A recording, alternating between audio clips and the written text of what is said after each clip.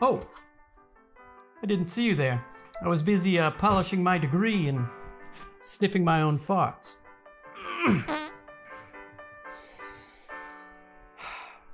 Wonderful. So just a normal Thursday night.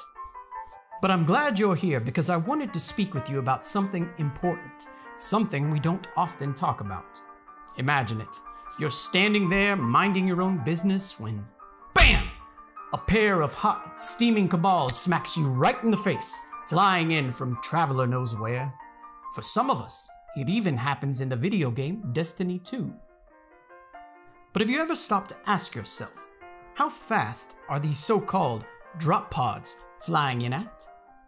How hard do they hit the ground? And why the fuck do they always seem to hit me? Well, you're in luck. Because today, my very charismatic and handsome friend Meromorphic is going to answer all those questions in this 4th episode of Destiny Physics. Enjoy.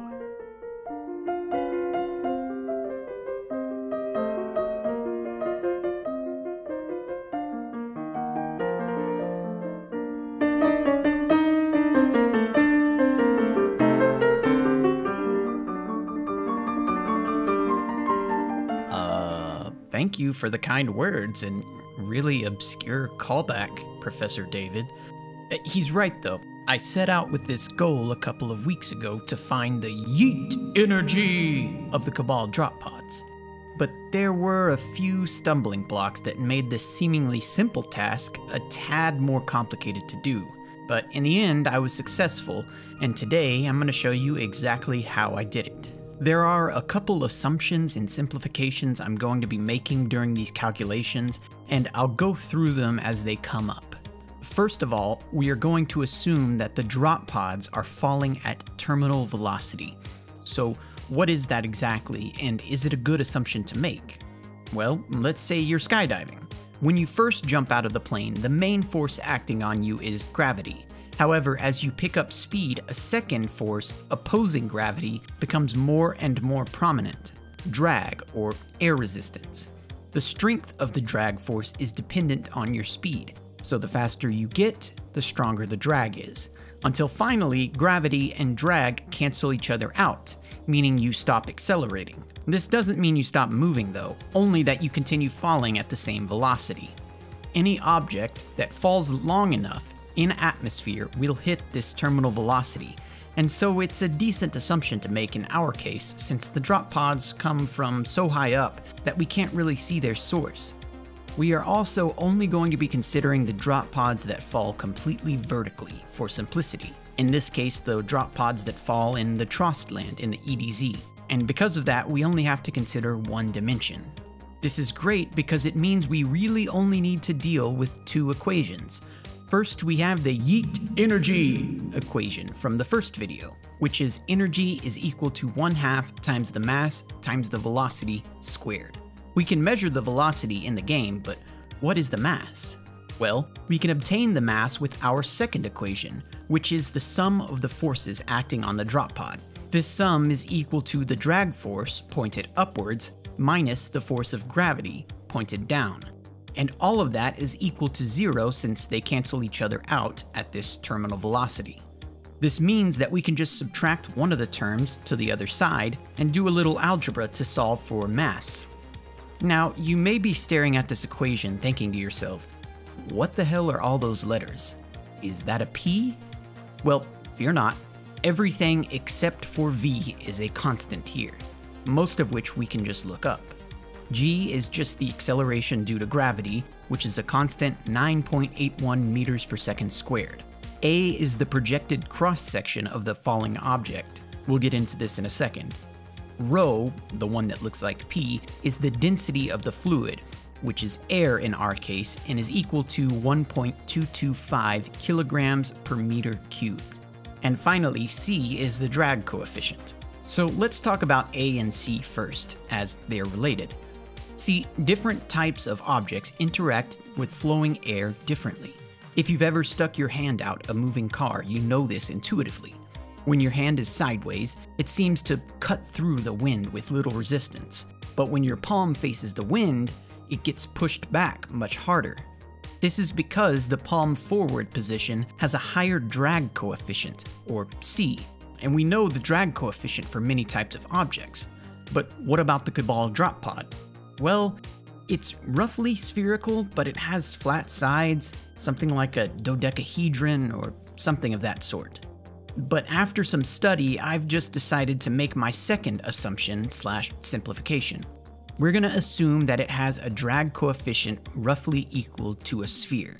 You can see on this table that a sphere has a C equal to 0.47, while a diagonal cube is closer to 0.8. The true number of the Cabal drop pod is somewhere in between those, but it's much more sphere-like, so it's probably closer to that sphere number. And so I think this is a pretty fair assumption to make. All this really means, though, is that our final mass will be a more conservative estimate, as a higher drag coefficient in our equation for mass would mean a larger mass. Next, we have A, which directly relates to our choice of shape. So since we chose a sphere, A is going to be related to a sphere.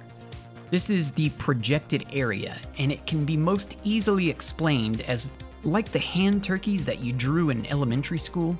No, really. Imagine taking the sphere, putting it on a sheet of paper, and using a pencil to draw around the widest part of it. You'd end up with a circle with the same radius as the sphere. That circle is the projected area. So to get this, we just need to find the radius of the drop pod. We can do that and find the velocity all using in-game footage. So this is where I ran into the first issue. These drop pods fall fast, like really fast. I'm recording at 60 frames per second, and in the first few tests that I ran, I only picked up a single frame before the pod hit the ground. So I had to back way up and try again. Even still though, I was only getting 5 to 6 frames, and then I ran into a new problem. It seemed like the pods weren't always falling at the same speed.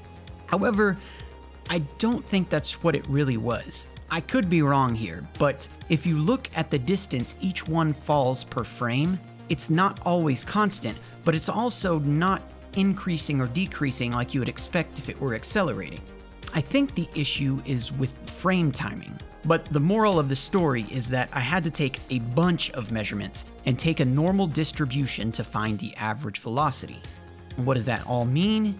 Well, you've all heard of a bell curve? Basically that. I was looking for the most average student on that bell curve.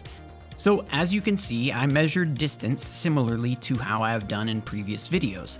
I found a reference, a Cabal soldier coming right out of the pod, which I know from the wiki is 8 foot 1 inches tall or 2.46 meters. I then used the footage to find the height in pixels, which was about 30 for this test, and then found the conversion factor of pixels per meter. And yes, I know that many of you were telling me to use Darcy to measure distance, but there really wasn't a good way to do it this time. You can see that I'm only measuring the final 2 frames of the fall. I'm not going to get into why here because this video is already long enough, but rest assured that there is a good reason. However, I will be posting a follow-up for my patrons explaining the reasoning behind this, as well as the frame timing thing and some other problems I had to overcome. So if you haven't already joined, please consider doing so. There's plenty of other benefits to becoming a member too. So anyways, 2 frames at 60 frames per second is equal to 0.0334 seconds. And the pods start anywhere between 15 and 24 meters above the ground, resulting in velocities between 470 and 816 meters per second, which is a big discrepancy. Luckily, we have our friend, the normal distribution, which tells us the mean velocity is about 623 meters per second, and that sort of agrees with the bulk of the measurements. 470 and 816 were pretty large outliers. So 623 meters per second is equal to about 1,393 miles per hour, which is, in case you didn't know, really freaking fast. That's Mach 4, well faster than Maverick or Goose ever went. It's a Top Gun reference. Also, we can measure the drop pod radius, which is about 2.86 meters, which means the projected area is 25.86 meters squared. Remember, the area of the circle is pi r squared. And that's it. We have all the information we need to do the calculations. If we plug all of these into the second equation, we get a mass of 294,536 kilograms. That is chunky. That's basically 1.5 blue whales, or just over half the mass of the ISS. Then again, the pods are pretty huge, with a diameter of nearly 20 feet of solid metal, plus whatever Cabal weights inside. It's definitely plausible, and remember, since we used a sphere as our shape, this is actually underestimating the mass. And now, since we have the mass and the velocity, we can plug those in to find the YEET energy of a falling Cabal drop pod, and we get the result of 57 billion joules. I feel like a broken record here, but holy crap, that is a lot. I guess it makes sense though. A blue whale and its kid flying in at Mach 4 isn't gonna tickle you. Still though, at the equivalent of 13 tons of TNT, that's more energy than a Moab, or mother of all bombs, the second largest non-nuclear warhead. Here's what that thing looks like.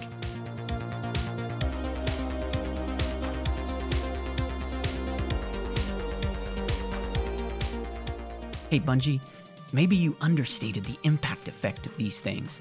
To be more realistic, you should make them kill us from like 100 feet away. I'm sure that won't piss anybody off. So the moral of the story is, the Cabal must have some serious impact absorbers inside their pods.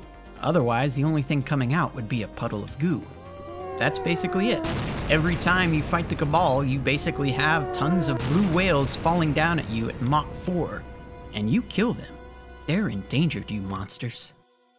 As I said, there will be a follow-up video to come on my Patreon going over some of the finer details of this. Speaking of which, thank you very much to Dogreich for becoming my latest patron. You rock, dude. But forget what I said earlier, because if you join him and sign up for my Patreon, I'm gonna sneak into your house at night and steal all your grapefruits, and no one will ever be the wiser. Also, if you like this video, go ahead and give it a thumbs up, and if you dislike this video, go ahead and give it a thumbs up. Okay, bye!